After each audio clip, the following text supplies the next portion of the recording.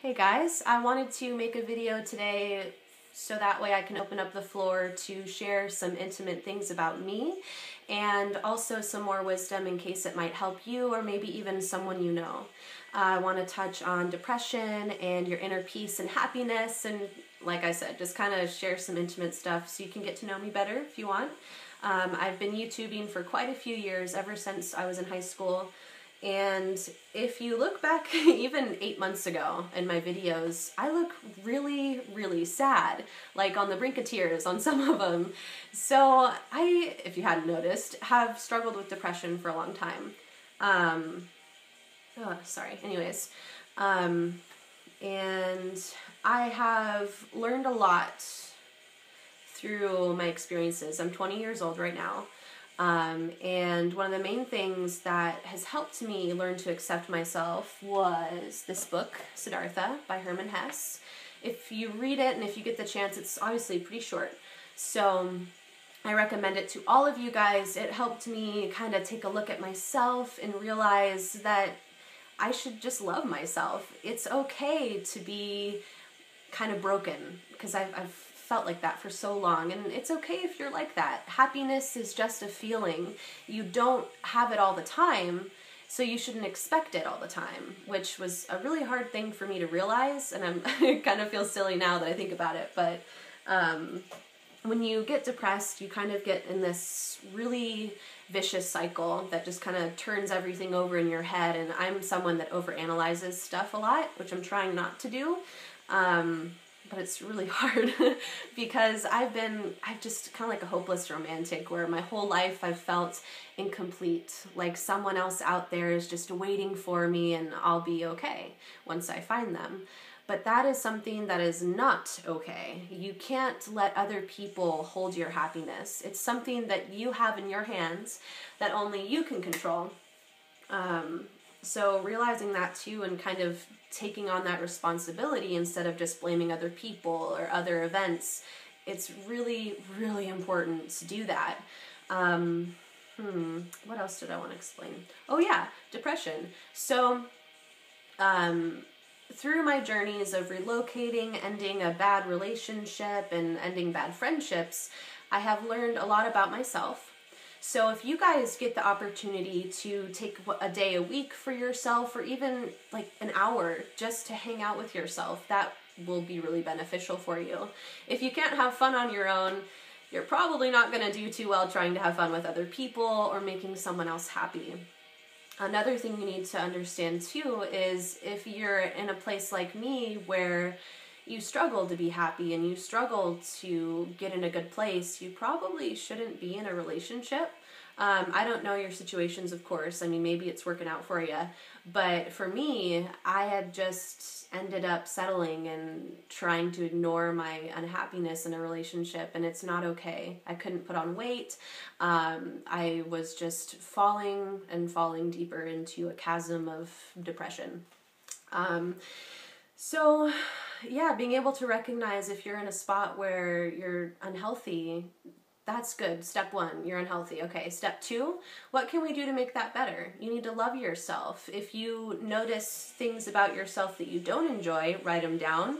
Figure out, okay, how can I accept this, or how can I change it into something more positive and healthy so that way I will accept that part about myself.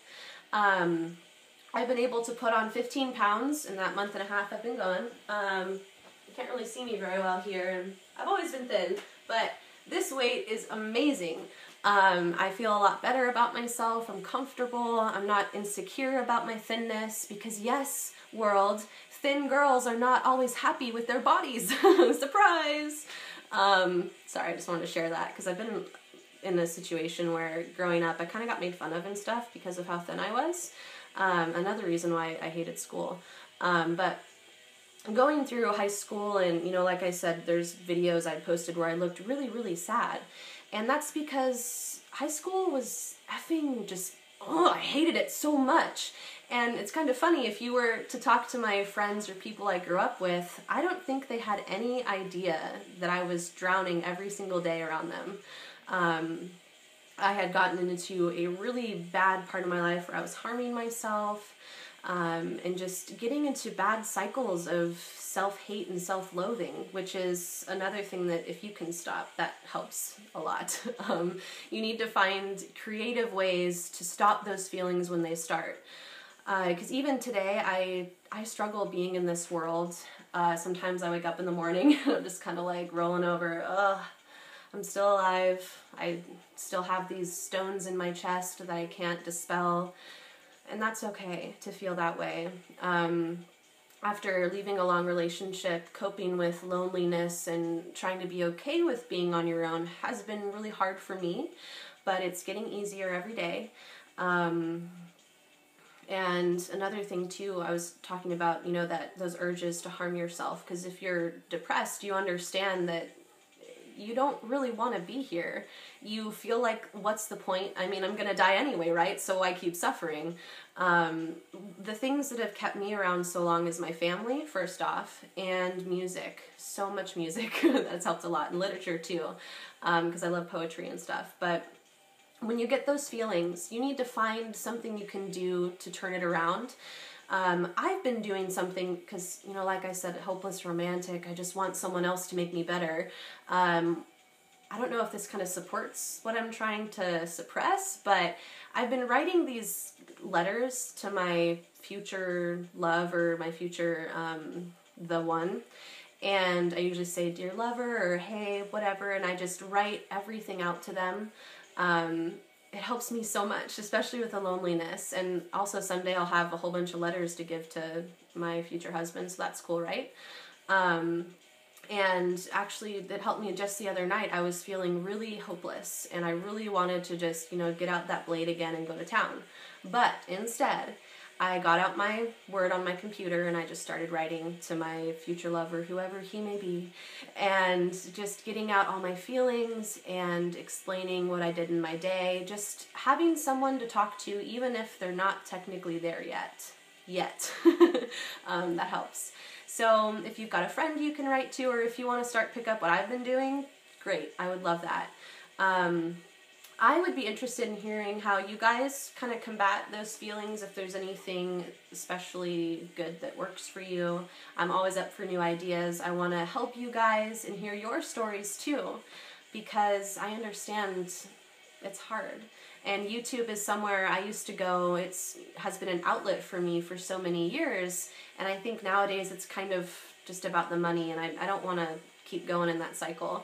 So feel free to do a video response, leave me some comments if you have anything else you want to talk about, or if you want to get into a more intimate subject. I would love to give you guys advice or help in any way that I can. Because I know on my journey learning to love myself, it's been a rough one, but I haven't been this happy ever. I don't think I've been able to remember a time. And like I said, I still have bad days or weeks, there's those ruts, but overall, I feel okay. I feel okay. So I want to reach out to you guys and say hi. Hope you're doing well. All those other pleasantries. And I look forward to hearing a little bit more about you. Bye.